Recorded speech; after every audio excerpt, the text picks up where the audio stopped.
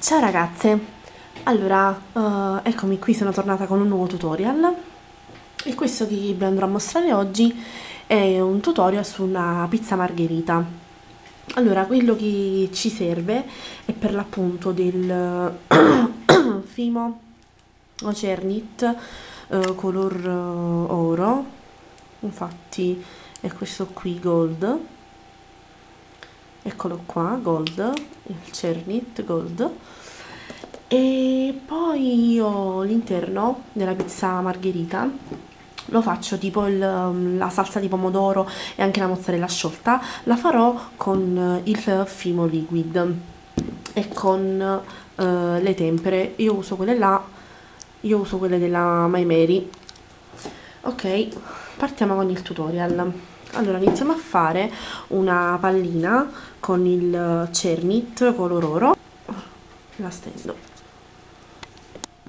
Allora, dopo aver steso la mia pasta con il matterello, ho preso una tazzina da caffè, questa ovviamente non la uso più, e ho fatto la forma di un cerchio.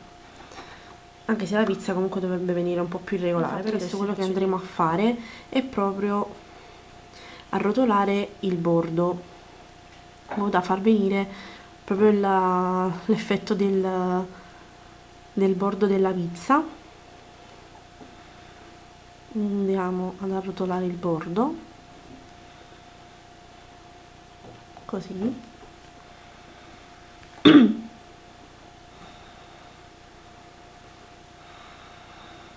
Lo sto facendo così grande perché deve venire vicino ad un albero di Natale per una pizzeria, per questo è un po' più grandicella, però ovviamente potete fare lo stesso procedimento anche per una pizza più piccola. Allora, dopo aver fatto ciò, prendete una punta di un pennello e dovete puntellare tutto il bordo della pizza proprio per farlo venire un po' più irregolare. Allora, dopo aver fatto ciò, prendiamo, ho dimenticato di dirlo all'inizio, la mia terra, che è una terra diciamo vecchia che non uso più, e la metto proprio al bordo della pizza per far sembrare l'effetto quell'effetto proprio di pizza cotta bruciata. Per fare invece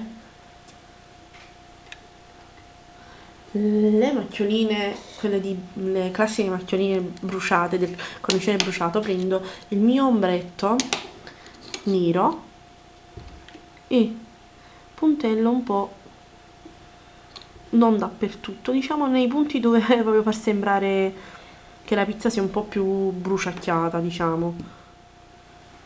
Ok, e dietro, non dappertutto.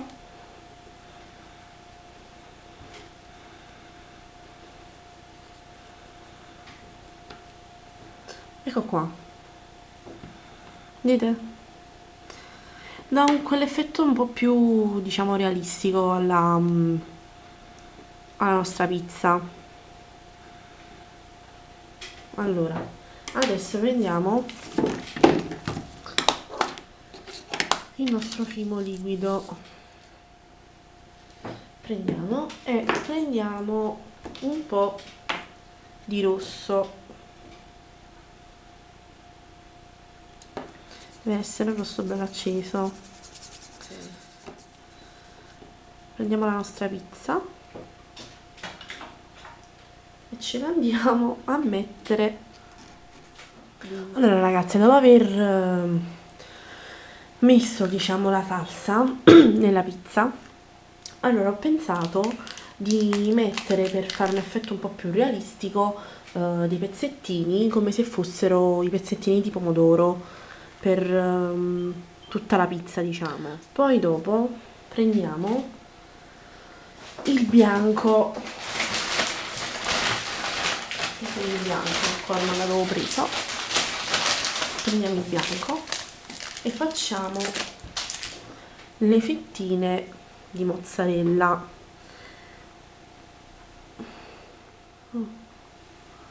Un'altra qui, e così fate per tutta la pizza. Allora, quindi dopo aver messo tutta la mozzarella sulla pizza, prendiamo di nuovo il nostro fimo liquid e mettiamo un po' qui. Prendiamo la nostra tempera bianca, ne prendiamo un po' per rendere il nostro fimo liquid bianco, giustamente, così. E adesso mettiamolo sulla mozzarella che abbiamo messo per l'appunto sulla pizza. Fate così, come vi ho detto, proprio su tutte le fette di mozzarella. Allora, quindi dopo aver fatto l'effetto del fimo liquid della mozzarella sciolta sulla pizza, facciamo ovviamente l'immancabile basilico col nostro fimo verde. Allora, prendiamo, quindi facciamo la fogliolina del basilico, facciamo la venatura dentro, così, ce la mettiamo sopra,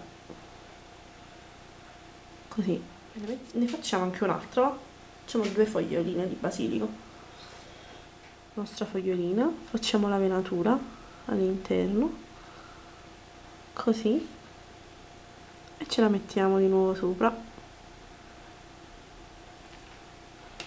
Ok ragazzi, questo è il lavoro finito. Spero che il mio tutorial vi sia piaciuto. Un bacione, ciao!